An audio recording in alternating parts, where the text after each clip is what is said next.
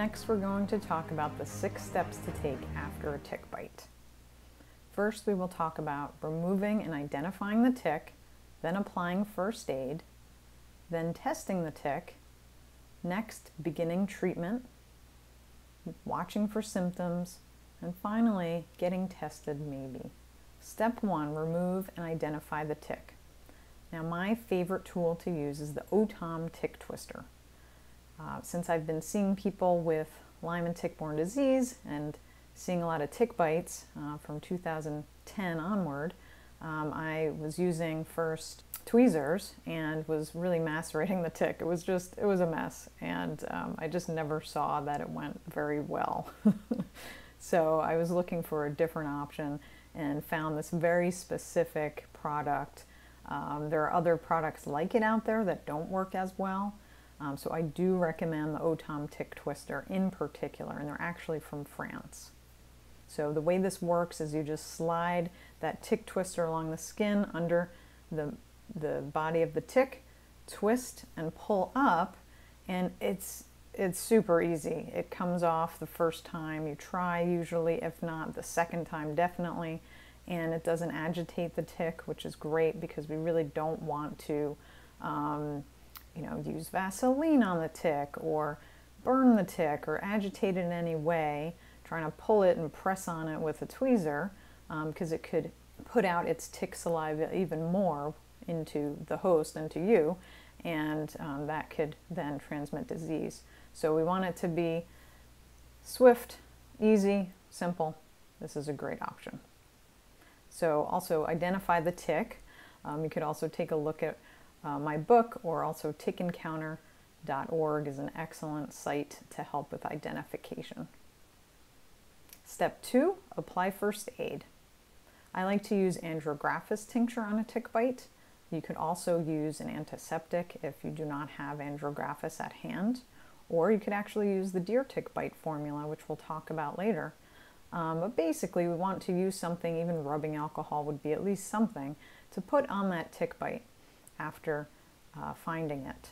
So unfortunately, this is not the nicest picture, but when the tick is attached, it can release feces onto the skin.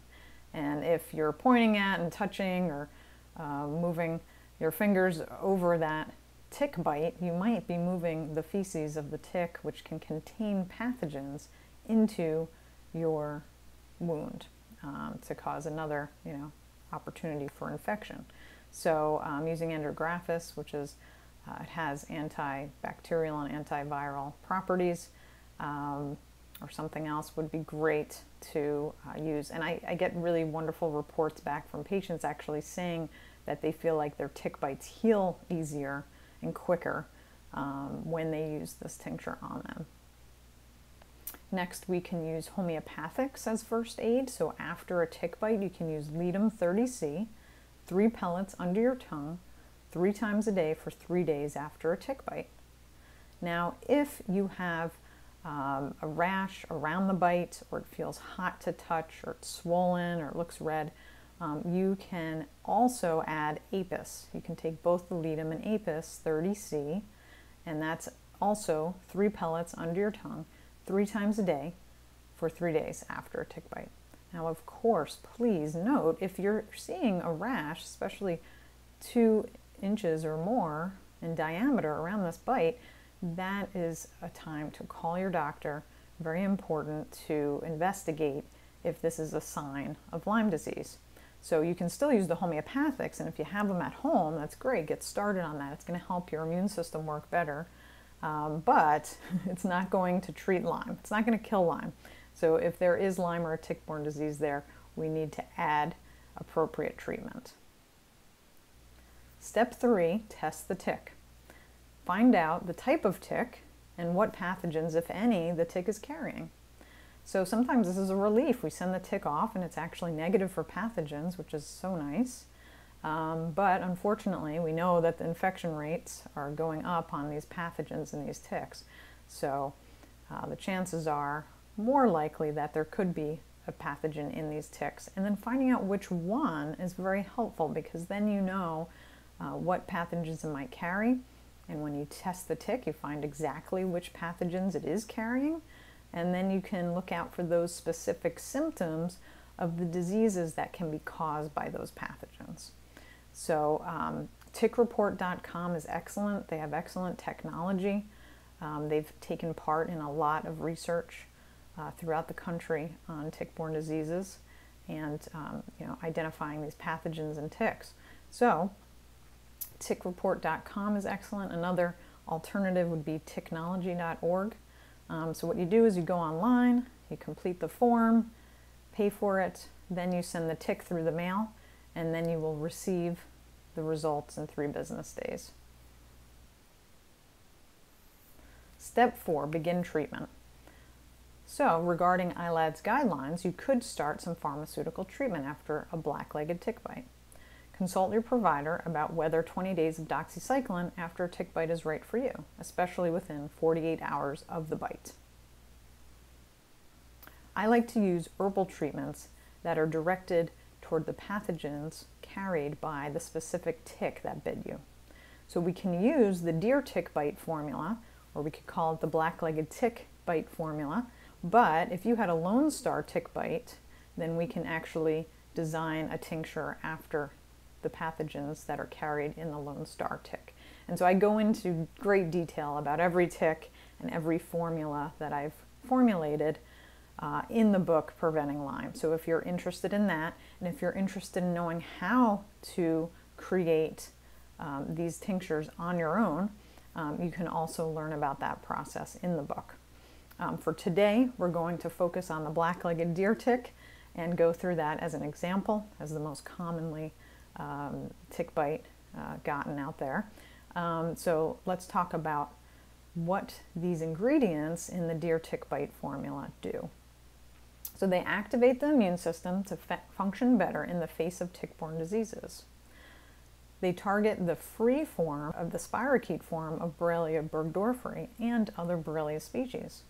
They also target the round form of Borrelia burgdorferi and Anaplasma, Babesia, Ehrlichia, and Powassan, all those pathogens that could be in that black-legged tick. They also target biofilm to some degree, and they protect the joints, neurological system, heart, eyes, and liver, which can be affected in the face of these pathogens. So what I love about herbal medicine as a naturopathic doctor, these herbs do more than one thing, right? So using pharmaceuticals can be very useful in certain situations, and they're geared to do one thing very well. The herbs, they actually work with the body. They're going to work with your immune system to help you fight off the pathogens, as well as having very specific antibacterial, antiviral, antimicrobial action to kill these pathogens. So here we have our deer tick bite formula. You can find this at Blue Crow Botanicals or Lyme Core Botanicals, and also on my website. So this has 1 part Cryptolepis, 1 part Houtunia, 1 part Japanese knotweed, and 1 part cat's claw. So we can use this in 2 ways. So right now we're talking about after a tick bite. So after a known tick bite, I recommend 1 teaspoon of the tincture in water 3 times a day, typically 30 minutes before breakfast, lunch, and dinner for 30 days after the tick bite. So that's the time at which you'll also be watching for symptoms and reporting them, but without any symptoms, the idea is to have this prophylaxis in place for those 30 days. The target pathogens are below. We've talked about those already. And then just to note, another approach that you could take would be a preventive dose for high-risk populations.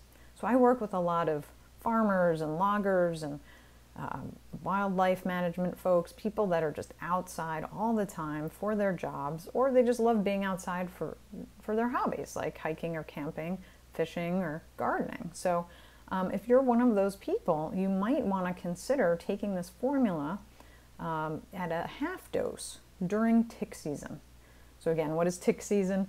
Anytime the temperature is above 28 degrees Fahrenheit, you can, and that you're outside and there's no snow cover, so the ticks could be in the vegetation and you're going where they are, that would be a time to consider taking a prophylactic dose in that way. So you could take a half of a teaspoon 3 times a day. And this dosage is based on adult weight. All right, moving on to step 5 after having a tick bite. Very important to watch for symptoms.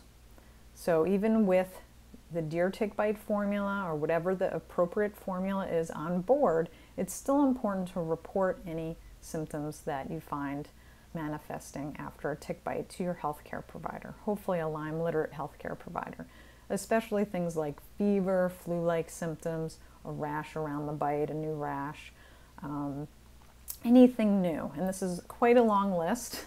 Of course, this list will be adjusted according to whichever pathogen was found in the tick, and then look for those symptoms during that 30-day period or after a tick bite. Step 6, get tested. Maybe. So this is talking about testing you, the human, after a tick bite. If you develop symptoms after a tick bite, please contact your healthcare provider to report the symptoms and possibly get tested. The thing is, the accuracy of the test may depend on how much time has passed since the tick bite. So for instance, a Lyme test is not going to be accurate until 4 weeks after the tick bite. And anaplasmosis, though, on the other hand, important to note, so if you have a very high fever and the worst headache of your life after a tick bite, especially if you know it was carrying anaplasma, then a lot of these folks go to the ER or urgent care because it just is extremely disruptive and they're not really functional. The anaplasma test is accurate at that stage. So you can do testing the first week, the second week after a bite, or after onset of symptoms, and that will be accurate. So it really depends on the pathogen and the disease that we're thinking of. And ultimately Lyme is a clinical diagnosis and needs treatment. So looking at medical history, if somebody had a tick bite and then developed a fever and flu-like symptoms and maybe other symptoms afterwards, it's going to be really important to treat that. We're not going to wait 4 weeks or 3 weeks or whatever it is at that point to test. So it's really important to get early treatment and to be thoroughly treated